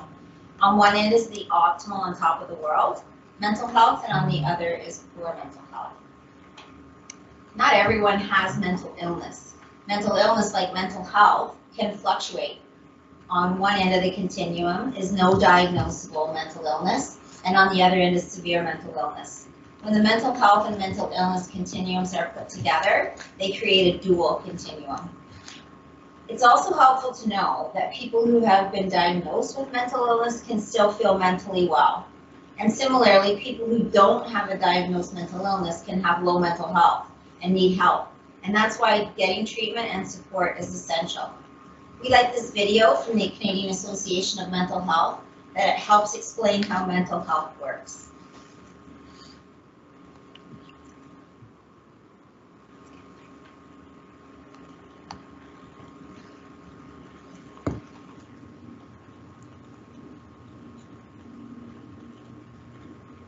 Mental health is an important part of our overall well-being and is something we all can play a role in addressing. It's a subject that deserves our attention. According to Statistics Canada, 1 in 3 Canadians will experience one of 6 mental illnesses or substance use disorders in their lifetime. Other research for the Mental Health Commission of Canada shows that, in any given year, 1 in 5 Canadians will experience a mental illness or addiction. Awareness has been raised about the importance of helping those experiencing mental illness to get access to treatments that will improve their mental health. But what about the 4 in 5, or 80% of the population, who will not experience a mental illness or an addiction? What about their mental health? Are they mentally healthy? First, what is mental health? There is some confusion about what mental health means, and this can have an impact on how we address mental health. For example, a lot of people think that when we talk about mental health, we're talking about mental illness, that these subjects are one and the same. Really, mental health and mental illness are 2 different things. Mental illnesses are conditions where our thinking, mood, and behaviors severely and negatively impact how we function in our lives. Mental illnesses can include depression, anxiety, schizophrenia, and other mood disorders. Mental health, on the other hand, like the term health, is a positive concept. It relates to our ability to enjoy life and to manage it in ways that help us reach our goals and cope with stresses. It's a sense of spiritual and emotional well-being. This means mental health is more than the absence of mental illness. Now, if mental health and mental illness are 2 different ideas, what's the relationship to one another? Sometimes people picture mental health and mental illness being 2 ends of a continuum, as if one is the opposite of the other. But a lot of research shows that we should think about mental health and mental illness as separate yet interconnected concepts that need to be looked at, measured, and responded to differently. We should think of them on 2 separate continua. So here's what the mental health and mental illness continua really look like. On the mental illness continuum, one end runs from severe mental illness to no mental illness. On the mental health continuum, one end runs from poor mental health to good mental health. This model shows that a person without mental illness is not necessarily mentally healthy. They may be feeling down or experiencing a high level of stress because of life's circumstances. But it also shows us that we can all strive for good mental health, that even individuals with mental illness can have good mental health. Let me give you an example. This is Tara. Tara has been diagnosed with depression, a potentially severe mental illness. However, her depression is now under control. She's on medication and sees her psychotherapist regularly. She likes her job, feels capable of completing her work, and is able to eat right, sleep well, and exercise. She feels comfortable and respected in the places where she lives and works, and she feels like people in her life love her and understand her. Despite her mental illness, Tara has good mental health. So how do we promote mental health? How do we make more people mentally healthy? While there are things we can do to take care of our own mental health, the community where we live, work, and play has a big impact on our mental health. A community can promote mental health when its members have access to good jobs, incomes, and housing.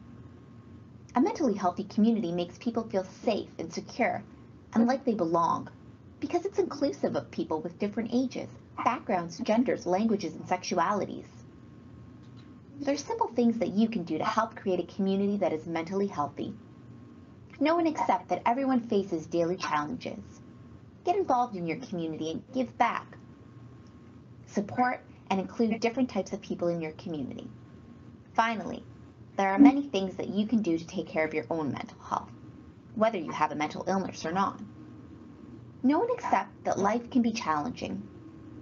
Create purpose in your life by learning and trying new activities, like starting a hobby and setting realistic goals.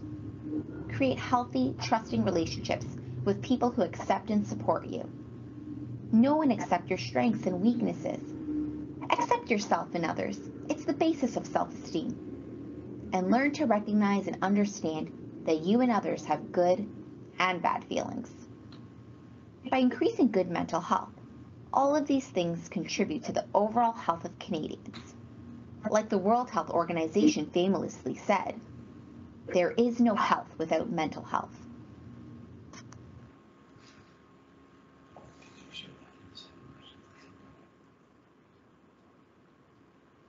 We want students to know that mental health at school starts with them.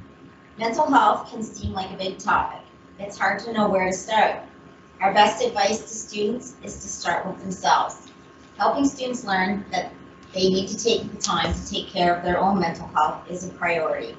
It's a resource they all have, but just like physical health, it's not to be taken for granted. We remind students that, and Bradford talked about it in this trustee report, that the most important things that they can do is to take care of themselves, ask for help early, support their friends, and get involved. Taking care of yourself means that taking care of yourself. Some of the things that we do for our physical health, like getting enough sleep, eating well, and minimizing screen time, are also good for our mental health. But there are other things we can do as well. It's important to do things that you enjoy, not because you have to or think you should, but because these things make you feel happy. What makes you happy may not be what others find fun, and that's okay. Take time out now and then.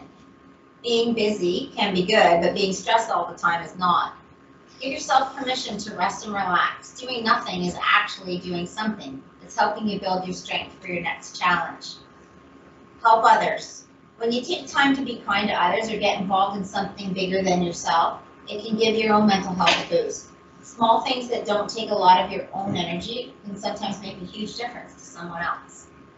Notice the good things. It's easy to get caught up in the negatives that happen in life. Instead, look for positive each day. Even in situations that might seem bad, be grateful for small things. Asking for help. The other important role for our students is to notice when they are feeling unwell and need to ask for help. And that happens, just like they would if they had an earache or a leg injury. Often it's hard for others to see emotional pain, and they might not notice until things get really tough. Asking for help can be hard, but it can really help students and their friends if they reach out early on before things get harder. We all feel sad or anxious or angry now and then, so it is hard to know if how we are feeling is part of the normal ups and downs of life or something to get checked out. Some signs to watch for. We all go through times when we don't feel as mentally well. Changes in feelings and emotions are expected, and sometimes they affect how we act. But how do students know when they or a friend could use someone's help to get through a challenge? Some questions that they can reflect on. Is how I'm thinking, feeling, or acting different for me? A change from how I used to be? Are my thoughts, emotions, or actions affecting my everyday life negatively? Have I been feeling this way for some time, like more than a couple of weeks? Am I dealing with my problems in an unhealthy way? Am I carrying too much by myself? If a student or their friend answers mostly yes to these questions, it's probably time to connect with an adult who can help. Reaching out can prevent problems from getting worse. If they're still not sure, and when students are wondering if they might need help with their mental health, they can always speak to a teacher or another trusted adult. like a parent, relative, principal, coach, faith leader, elder, or family doctor. They can also call Kids Help Phone and speak to a trained counselor to see if getting more help might be a good idea. They can speak with a counselor 24/7 by calling Kids Help Phone.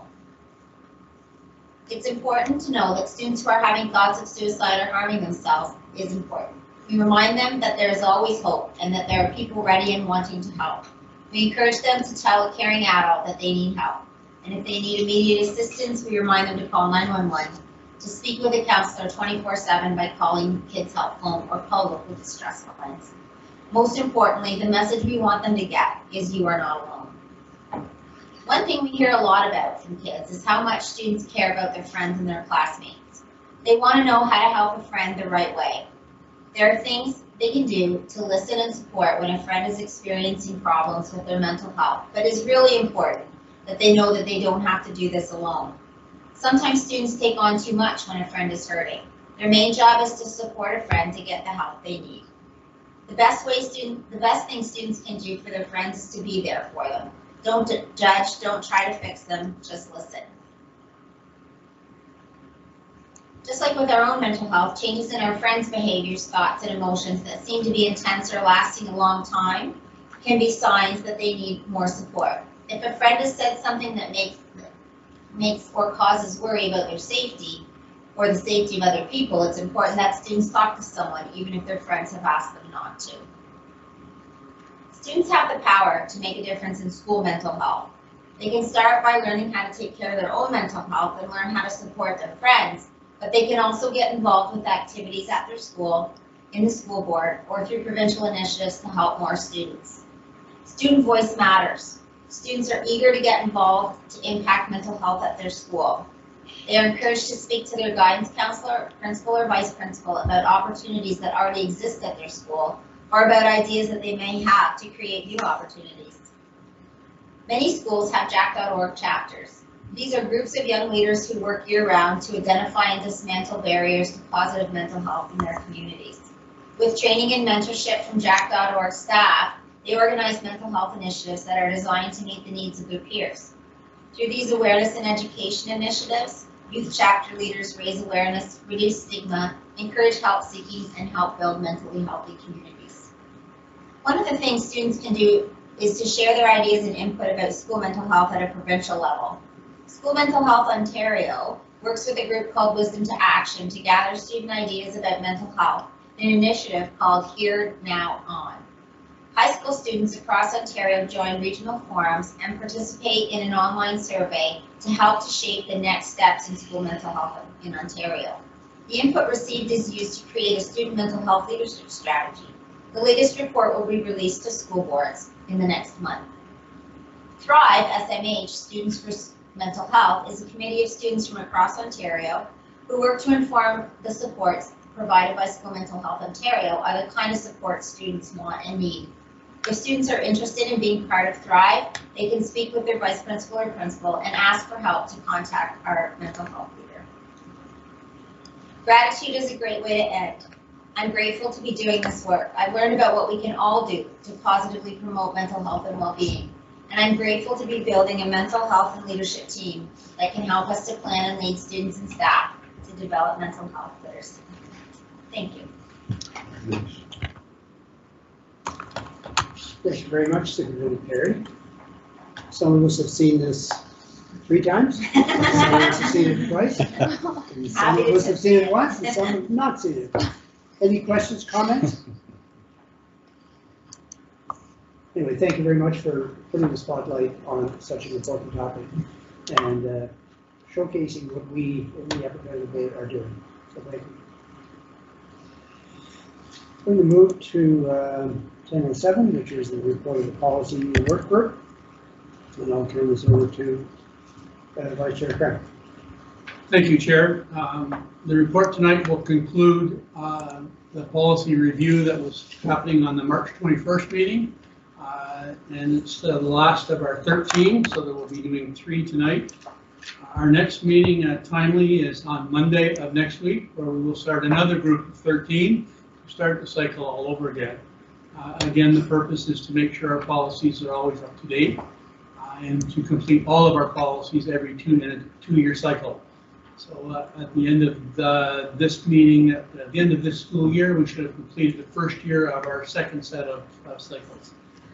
So tonight, we are going to do policy 429, which is on purchasing, policy 445, which is on travel, hospitality, and expense reimbursement, and policy 450 on corporate credit cards. And each of the committee members is ready to move and second motions, Chair, in order to get them on the table. Thank you. So motion number 1, it's moved by Trustee McDonald, seconded by Trustee Patty Zian, that the Upper Canada District School Board approve policy 429, purchasing as reviewed May 11, 2022. Trustee McDonald? Thank you, Mr. Chair. We reviewed the policy, but as you see here, there are no changes being recommended at this time. Just submitting for approval of the review. Thank you. Any questions, comments? Seeing none, please cast your ballot.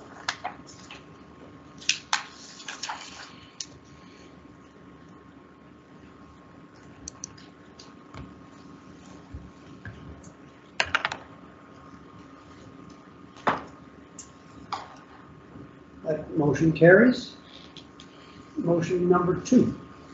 It's moved by Trustee Patty Zian, seconded by Trustee Cram, that the Upper Canada District School Board approve policy 445, travel, hospitality, and expense reimbursement as reviewed May 11, 2022. Trustee Patty Zian? Thank you. Through you, Chair, the policy committee met. We reviewed the policy and have no suggested changes at this time for this policy. Questions, comments? Seeing none, please cast your ballot.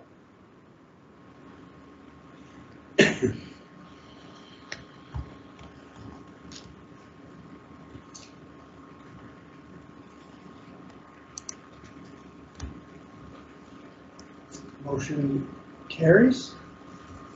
Motion number 3, it's moved by Trustee Cram, seconded by Trustee McDonald, that the Upper Canada District School Board approve policy 450, corporate credit cards as reviewed May 11, 2022. Okay. Thank you, Chair. Again, the policy was reviewed. We feel it's up to date. It doesn't require any particular changes at this time. Questions, comments? Hearing none, please cast your vote.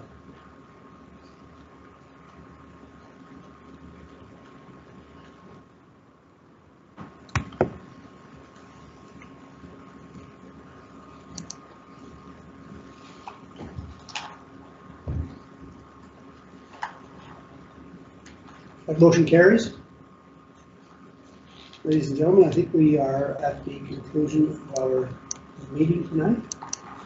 And have a motion to adjourn, moved by Trustee Craig, seconded by Trustee McPherson.